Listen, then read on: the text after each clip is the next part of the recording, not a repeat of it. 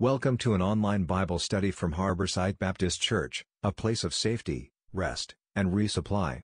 We now join Pastor Arbuckle for this week's Bible study. 2 Corinthians, we'll start chapter 12. And as you're turning, let me just kind of bring you up to speed. Paul is in the process of finishing this letter. We've only got these two chapters left, and we'll be done. I hope you're continuing, if you haven't already, to stay up with your reading. Maybe you've already read through. You'll read through some of it this evening with us as we read through the first 10 verses here. But what Paul is in the process of doing now is finalizing, kind of closing up his argument in regard to his apostleship, his authority, again, verifying his love for the Corinthian believers. And we'll look at some of what God did for Paul during his ministry, and some of those experiences, very specific, very wonderful experiences, undoubtedly, that the Apostle Paul had with the Lord. Very unusual experiences, because as far as I know, there were some biblical writers that had the experience that Paul had by being given certain revelations from the Lord. You know, if you think about all of the biblical writers, got that special revelation from the Lord to write down what we have in Scripture. But the Apostle Paul had a little more unusual experiences. We'll look at that. Let's read beginning of verse number 1 down through verse 10. Then we'll have a word of prayer, and we'll look at these experiences that the Apostle Paul had from the Lord that were somewhat unusual. It says in 2 Corinthians 12:1, "It is not expedient for me, doubtless, to glory. I will come to visions and revelations of the Lord. I knew a man in Christ above 14 years ago. Whether in the body I cannot tell, or whether out of the body I cannot tell, God knoweth. Such an one caught up to the third heaven. And I knew such a man, whether in the body or out of the body I cannot tell, God knoweth, how that he was caught up into paradise and heard unspeakable words, which it is not lawful for a man to utter. Of such an one will I glory. Yet of myself I will not glory, but in mine infirmities. For though I would desire to glory, I shall not be a fool. For I will say the truth. But now I forbear, lest any man should think of me above that which he seeth me to be, or that he heareth of me. And lest I should be exalted above measure, through the abundance of the revelations, there was given to me a thorn in the flesh, the messenger of Satan, to buffet me, lest I should be exalted above measure. For this thing I besought the Lord thrice, that it might depart from me. And he said unto me, My grace is sufficient for thee, for my strength is made perfect in weakness. Most gladly, therefore, will I rather glory in mine infirmities, that the power of Christ may rest upon me. Therefore I take pleasure in infirmities, in reproaches, in necessities, in persecutions, and distresses for Christ's sake. For when I am weak, then am I strong." Let's pray. Our gracious Heavenly Father, we thank you for this opportunity. We thank you for this letter, this second letter to the Corinthians that we have given to us in your word. And we would ask that you would help us as we continue to study, Lord, and have already been through so much of it, that you would help us to remember the many exhortations that we've read, the many examples of how Paul turned the trials that he went through. We just finished a section that talked about the perils and different things that he went through. And Lord, certainly any one of those, let alone so many as he went through, could cause us just to step aside, to sit down, to stop following you, to quit in our Christian life. And we pray that you would help us to take his example and just glory in what comes. That's hard to do, especially when we face problems and infirmities and so on. So many folks on our prayer list, Lord, are dealing with the physical aspect of growing older and the various needs that we have. And Lord, it's sometimes very discouraging, but we can certainly take solace in knowing that you have all these things planned out. You are aware of everything that comes into our lives. You allow these things into our lives for a reason. It's just like you did the Apostle Paul. And as we study this evening, we pray that you would help us to understand more of these experiences that the Apostle went through for your honor and your glory. We pray for the teenagers that their time would be profitable. We ask as we go to prayer here in just a little bit that you would work in every circumstance that we'll bring before your throne, and we'll thank you for it in Jesus' name.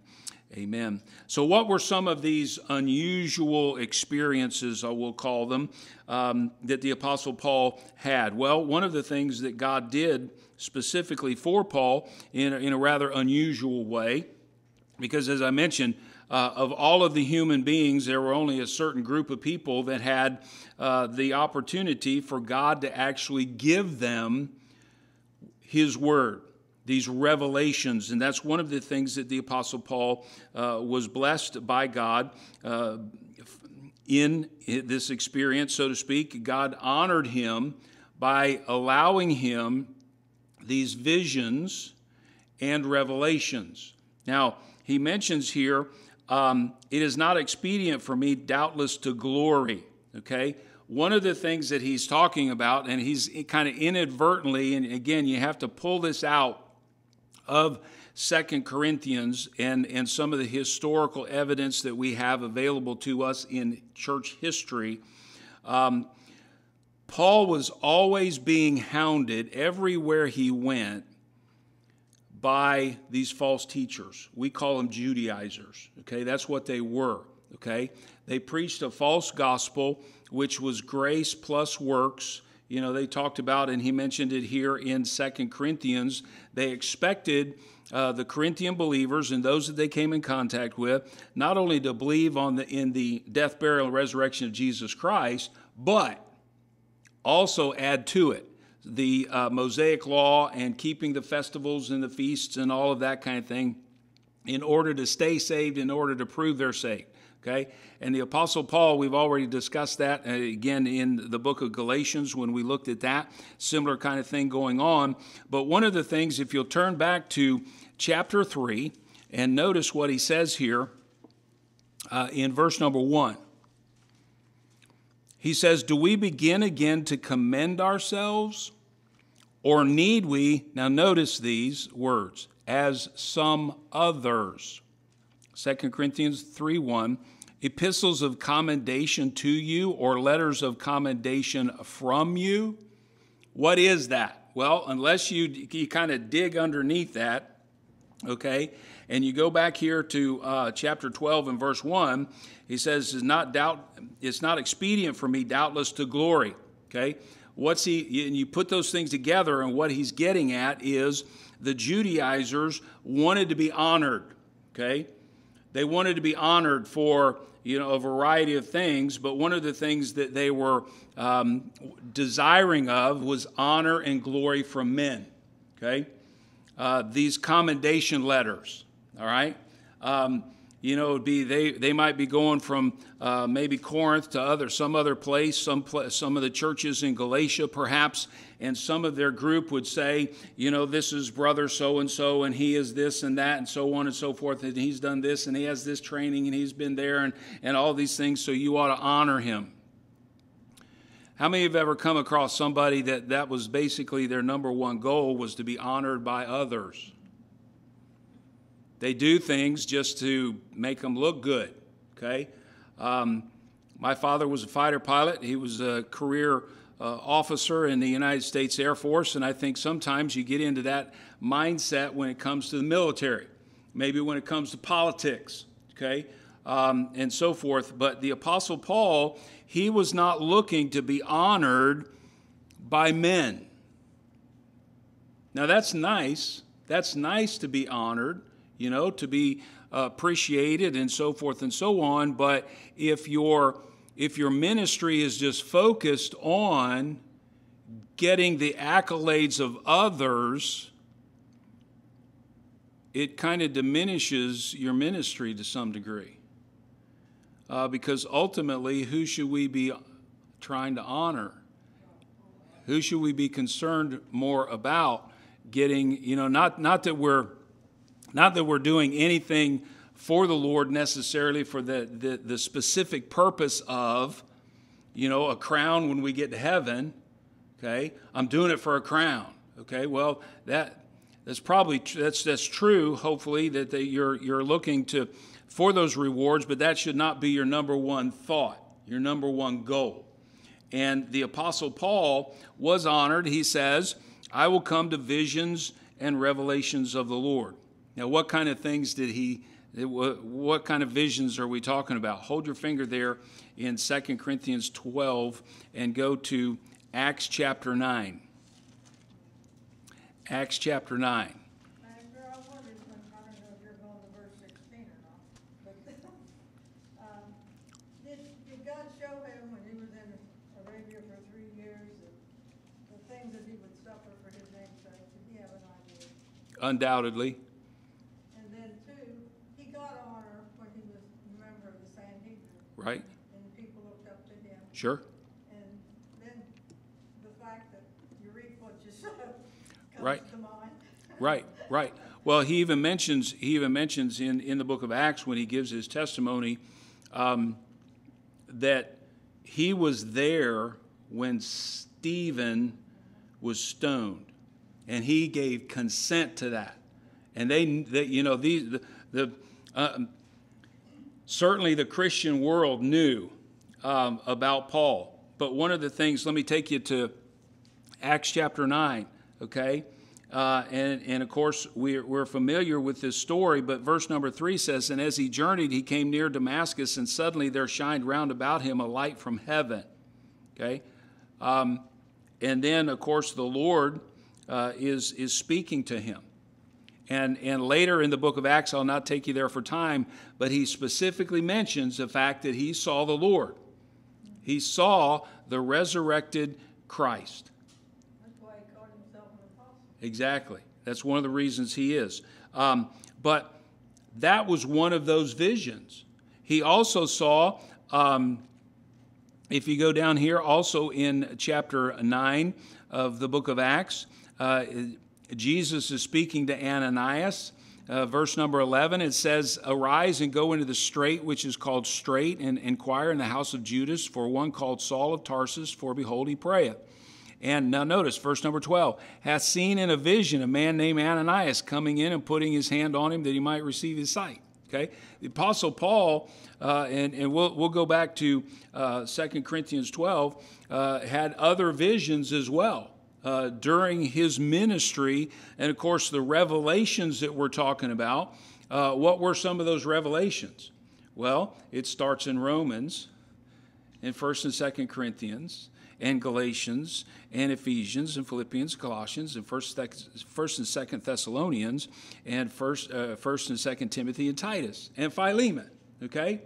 All of those books, what were they? They're this specific, inspired, God-breathed information that God gave to Paul.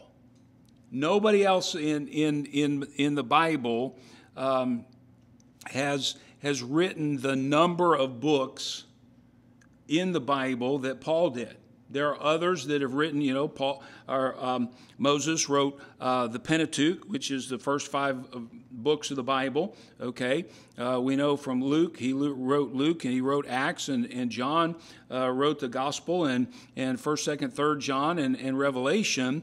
But you look at the number as far as books and letters and so on, and that's a lot of revelation there. You think about when it comes to the plan of salvation,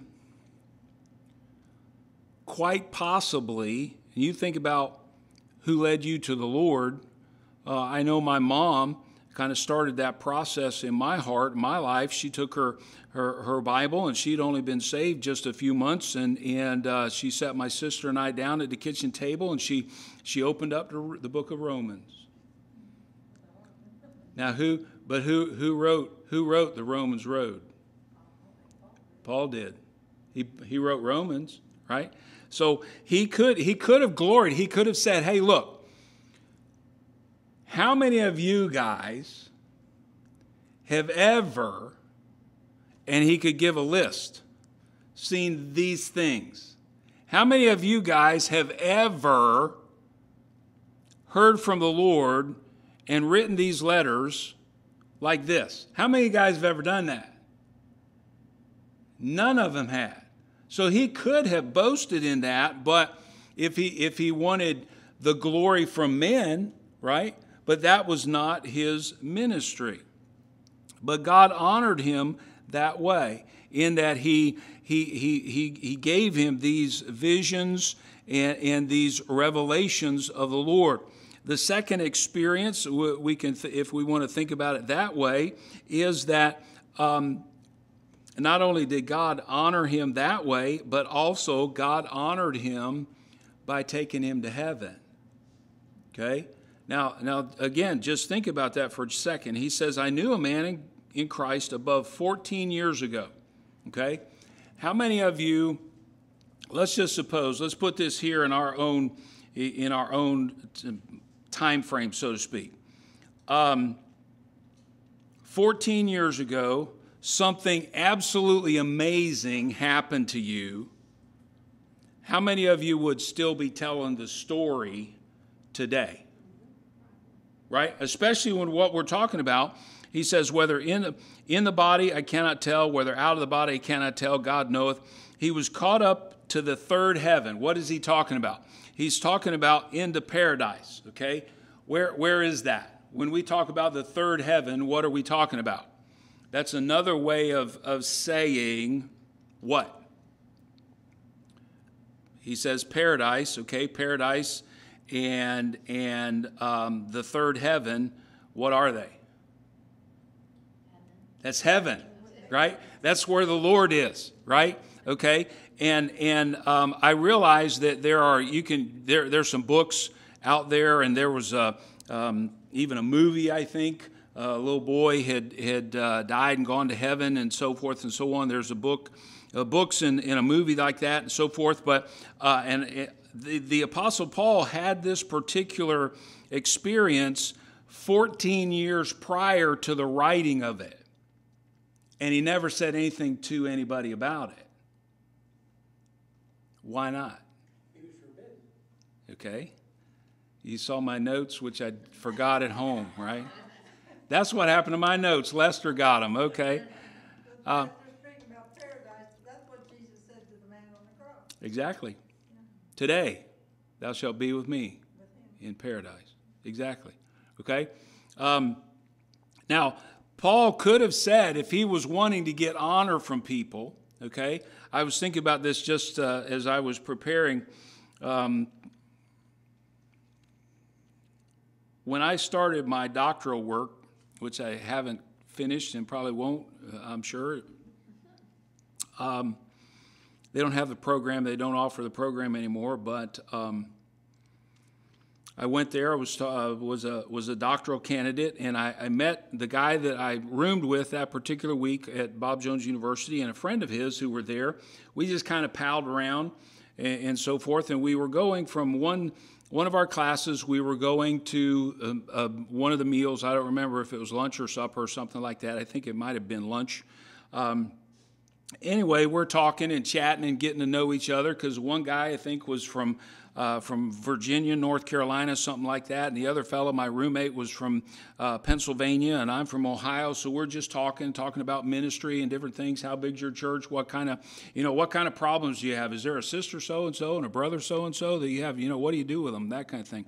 But we're talking and we're going on and just talking and chatting, and the one fella asked me, he said, "So Don, what master's program are you working on?"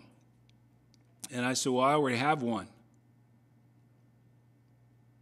And they got really, really quiet as we're walking up the sidewalk on our way to the dining common.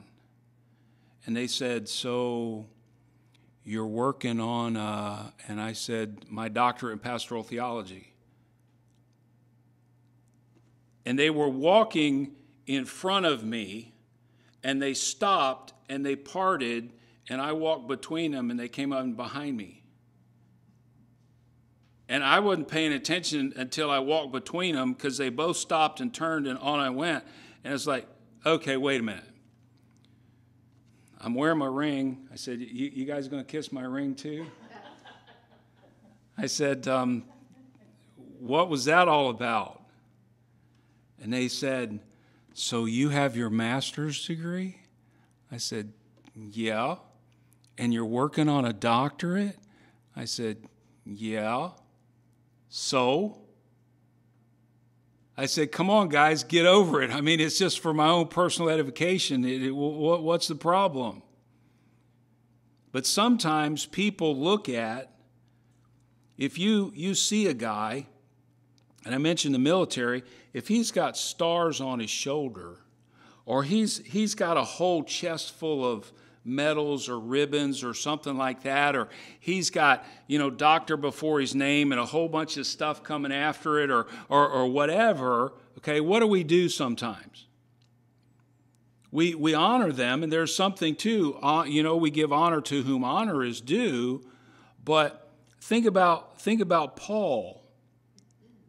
Here is a man that honestly he should have been honored for his service and sacrifice to the Lord, but what did he get out of it, so to speak? He got imprisonments and beatings and stonings and all of that stuff, okay? But he goes on, and God honored him. He says how he was caught up into paradise, the third heaven, and heard unspeakable words, okay? That particular word, unspeakable, could mean, and it could indicate words that he couldn't, what he heard, he couldn't put into words. That is a possibility. He couldn't explain it. How many of you ever had somebody do something for you that was unexpected and just so very thoughtful and so wonderful and just you can't explain it?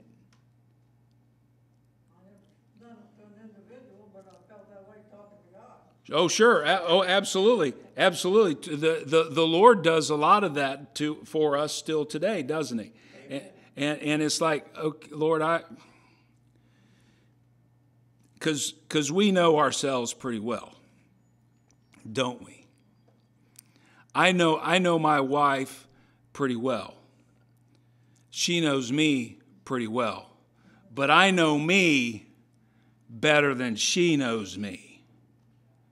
And when the Lord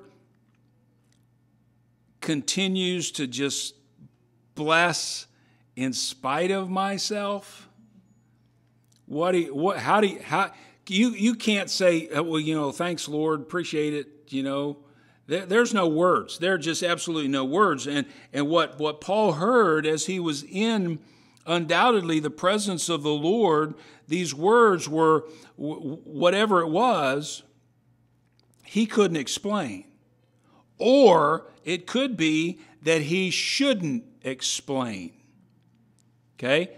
I have a friend of mine who was in the Air Force and somewhat in special services and different things like that. And he told me very specifically, and I'm not going to tell you exactly what he said, but he told me, he said, don't ever say anything to anybody about this. That's the kind of thing we're talking about. There is classified information, secret information, that kind of thing in the military today and politics today and so forth, and things that whatever it was that Paul heard, he either couldn't fully explain it or shouldn't have explained it, and he didn't. Okay? But God honored him by allowing him, he says, which is not lawful for a man to utter. I heard things. He could say, hey, look, I know things, and what I know and what I heard came straight from God's mouth. I heard it, and here it is. He could have said that, but he would have been disobedient to the Lord, right? But God honored him that way. God also, now notice this. He says, for though I would desire to glory, I shall not be a fool. For I will say the truth, but now I forbear. Okay? Lest any man should think of me above that which he seeth me to be, or that he heareth me, and lest I should be exalted above measure, through the abundance of the revelations that were given, there was given to me a what? A messenger of Satan to do what? To buffet me. So what did God do? He blessed the Apostle Paul by honoring him with these visions and revelations and this time in heaven, saw and heard unspeakable things that he couldn't fully, maybe even comprehend, and fully couldn't even explain. Okay, and he even says this. He says, "For lest I be exalted above measure." What did God do? How did God bless Paul? Well, he humbled him. He humbled him, and we don't think about that very often when we think about this thorn in the flesh to buffet to buffet him and so forth, lest I be exalted above measure. Are you aware of the fact that it's a blessing that God keeps us humble? And sometimes he does it the hard way sometimes, right? You know what I'm saying? You know what I'm talking about? Right, exactly. Well, I heard this question one time. Somebody was asking, how do you get a mule's attention? It's like, whistle at him. I don't know. Shake the feed bucket, whatever. What do you do? It's like, no, you hit him in the head with a 2x4. Okay. Well, some of us are kind of that way, aren't we? That still small voice is not working for us. We heard it, but we're not paying attention. So what do? Then God has to ramp things up a little bit. But it was still a blessing of the Lord, lest Paul, as he says, should be exalted above measure, lest pride from what he saw, what he heard, what he was able to accomplish for the Lord, lest all of that should cause him to get puffed up and egotistical and arrogant. God allowed Satan to give him this thorn in the flesh. And the word there, thorn, translated thorn, is actually a sharp stick used to torture. Now that's amazing to me. The word buffet is in a tense that it could be periodic, okay? I know my sister-in-law, Tracy, she gets headaches periodically, okay? If you've ever had a migraine that comes on, and sometimes they just come on, poof, there they are, and that kind of thing. It could have been periodic, but it could have also been, or recurring, I should say, but it could also have been constant. We don't know exactly what the pain was. He mentions in the book of Galatians the fact that you see how large a letter I've written unto you. Some say there was an indication that maybe he had poor vision. We don't know exactly what it was, but we do know that, believe it or not, and we certainly don't look at it this way, it was a blessing from God to keep Paul humble. I always thought it was his eyes. Did one of them letters say if they could give him their eyes? In Galatians, yes, he mentions that. Yep. What he saw. Right. And it maybe there's a correlation between what he saw in heaven and the problems he had with his eyes. If that light was bright on the Damascus Road, I'll put it brighter up there. Sure, absolutely. But Fish can walk. It's been a long walk.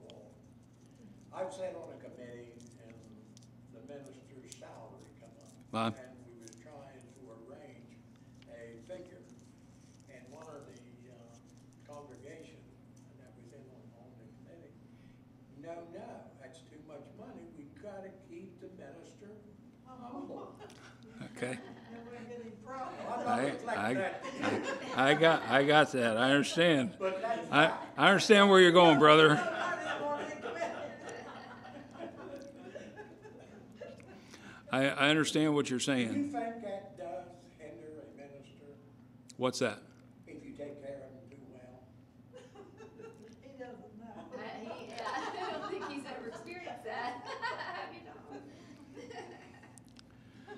I don't know. I might be able to handle a lot more care right now. You know, I don't know. Can I be cared for too much? Around these jets. Sure. Well, I don't need a jet. I might like to learn how to fly one, but I just thought I'd throw that. I think there's a point to that. I know of a man. He was the pastor of a very large church, had a school and so forth, and he always taught that, and to the pastors that he talked to and that kind of thing, if they had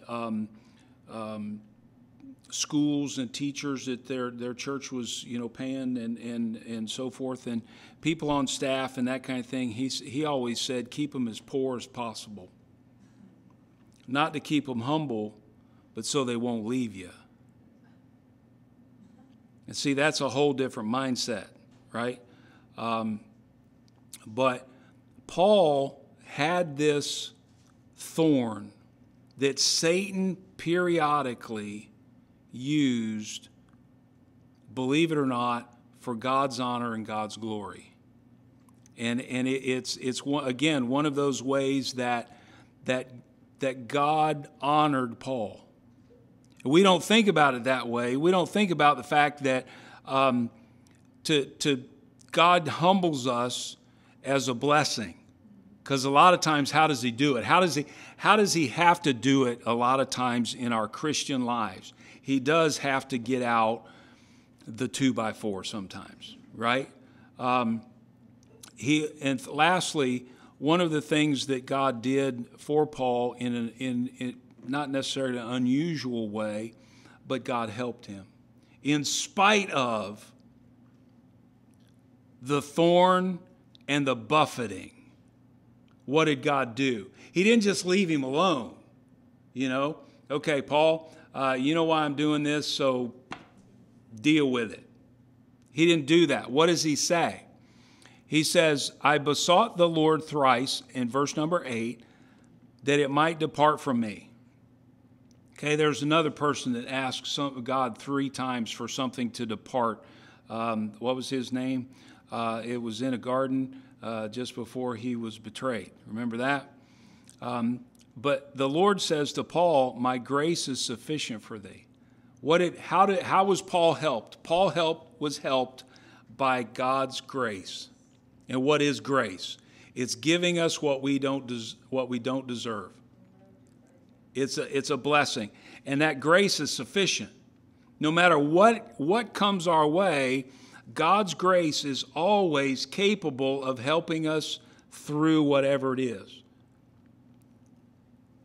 It's strengthening grace as well. He says, and Jesus is speaking here, for my grace is sufficient for thee, for my strength is made perfect in weakness. It's sufficient grace. It will meet the need, but it's also strengthening. Okay, there are times when, yes, when we're weak, we're really, really weak. You know, my wife was mentioning this morning or this evening a couple times when we had to cancel church and both. I guess they were both emergencies on my part, right? I was involved in it, right? Had something happen in my head, which I didn't find anything, so that was good. I don't know what it was, but nothing in my head. I'm glad you mentioned that. I've been worried about that ever since you told me. You didn't finish that story. I know, you're the third person. That's one of the reasons why I didn't finish the story, okay? All right. They didn't find a thing. That's right. And my deacon that preached for me that particular Sunday, he chuckled and he said, Pastor, he said, we could have told him that. There's nothing in your head. So anyway, moving on to now that I'm humbled, Exactly. Does that mean you guys are messengers of Satan? Is that what we're getting at? See, there's two sides to this whole thing, right? And then the other one was when I fell down the stairs and tore my leg up. But yeah, both of those times are they're humbling, because I know the first time my head hurt so badly that maybe you've had this kind of pain before that you couldn't even think. It hurt to think. When I broke my ankle, I honestly, I was devastated, not because I broke my ankle, I broke my leg, messed up my ankle, but one of my uncles had passed away just a few days prior to that, and I was not going to be able to go to his funeral because I had already made plans to preach his funeral, and I wasn't going to be able to do that and support my family and that kind of thing. But